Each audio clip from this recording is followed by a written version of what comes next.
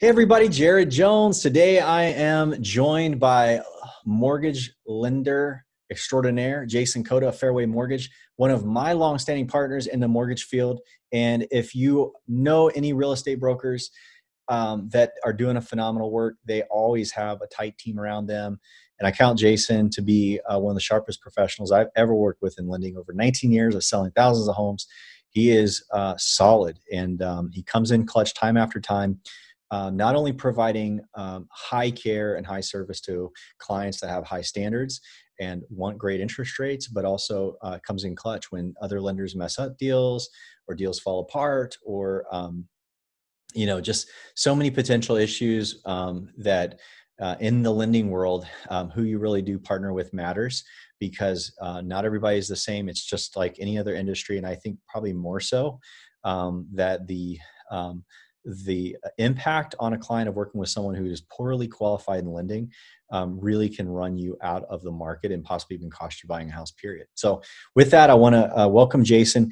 And the reason I brought Jason on today is I want to talk about mortgage lending. I know there's a lot of people in the marketplace right now who are considering getting in. They're thinking, you know what, I've been hearing that financing is different. They may have heard that it's easier. They may have heard that it's harder. But most everybody that may not even be a specialist in their field of real estate, who's even considering buying or selling, might be thinking, you know what, COVID has changed. It's impacted financial systems. It's impacted the mortgage industry, and it did. So no matter what you've heard, make no mistake that when COVID slowed the economy in 2020, with it changed lending guidelines.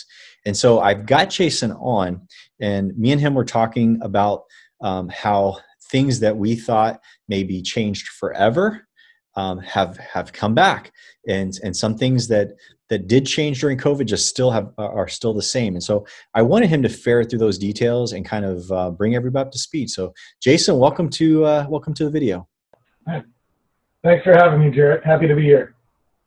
So yeah, obviously, a lot of change last year. Our industry is always evolving anyways, but when you throw, a bit of a monkey wrench into a situation economically and globally, things tend to change and evolve with those.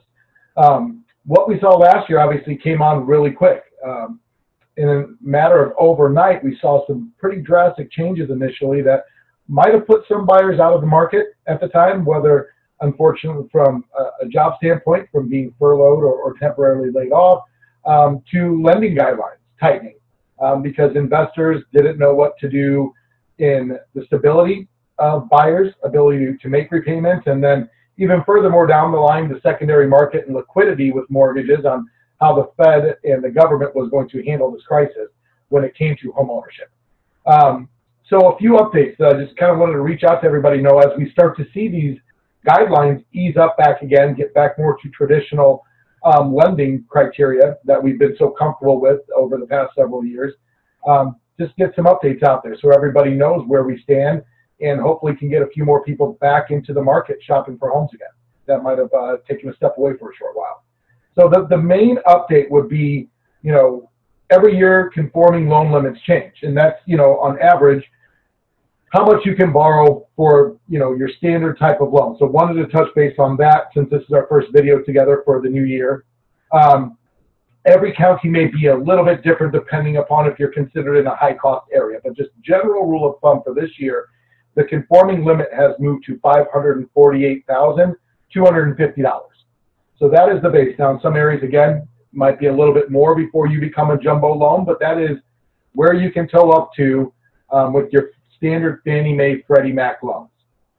So that's been the biggest change, which is a huge jump from several years ago when it was $417,000 was the conforming limit, not too long ago. So that opens up, a lot more room for buyers to get out there with the homes that we're seeing increasing in price due to economic situations, low interest rates creating more buyers, lack of housing and inventory. The main, I think, change that we've seen recently from COVID to current is really credit. When COVID hit last year, we saw credit score requirements tighten from anywhere from 640 to 680 with lenders for your standard loans.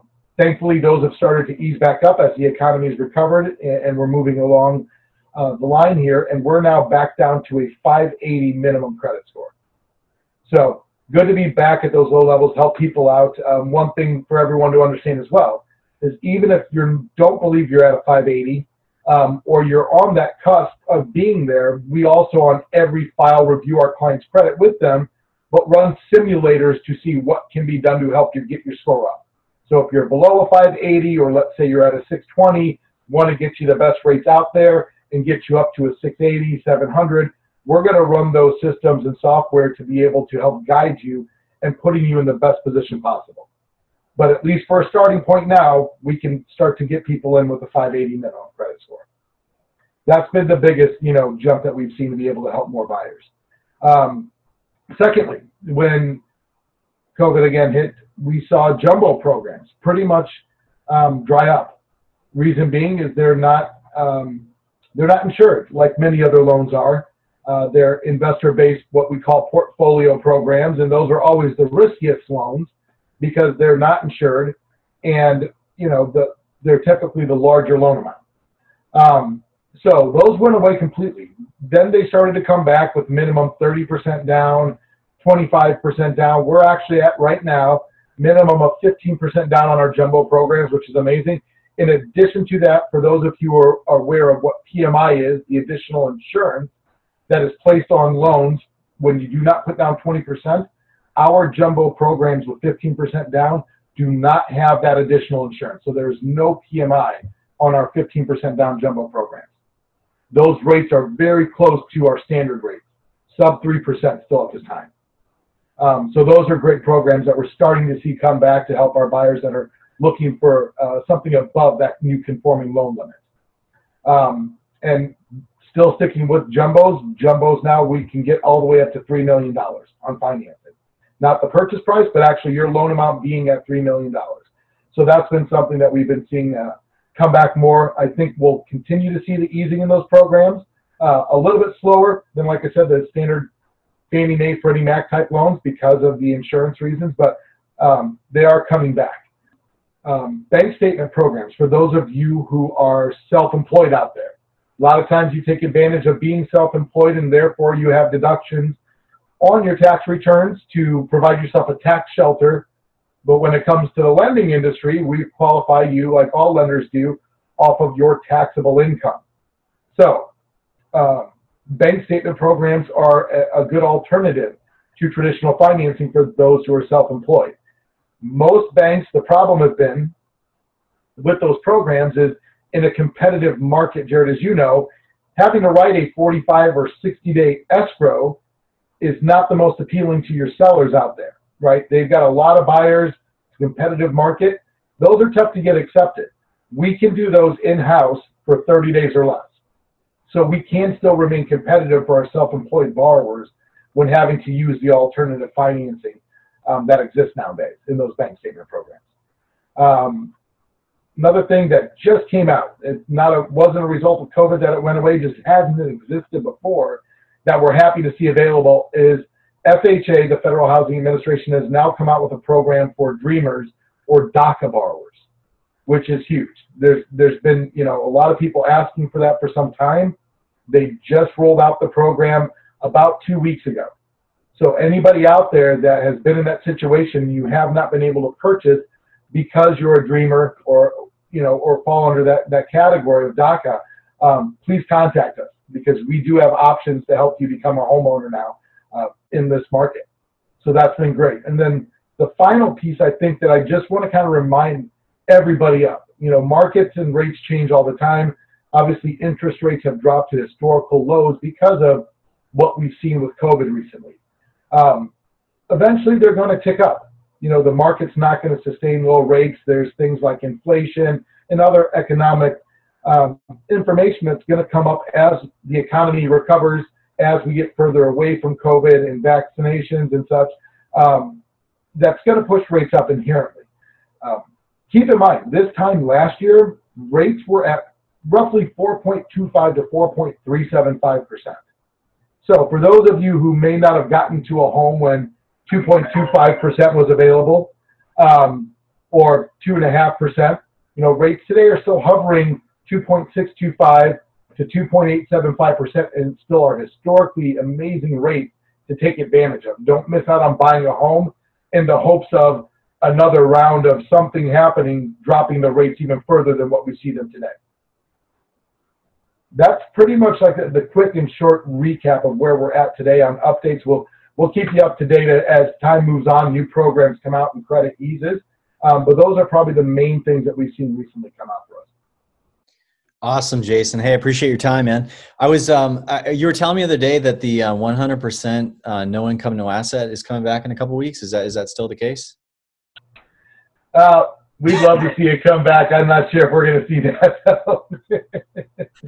Man, that's funny. You kept that. You kind of was serious there for a second. Like, what do I say to this question?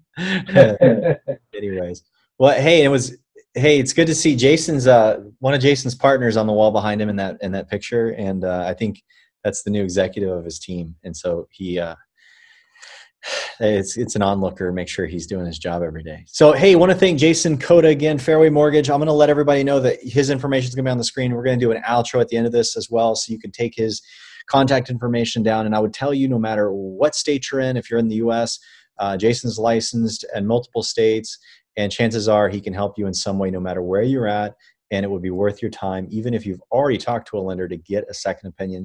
An additional opinion in mortgage benefits no one more than you. So I would tell you that if you are looking to do this, and if you've given any thought to buying a home in 2021, period, this is a process. It's not an event.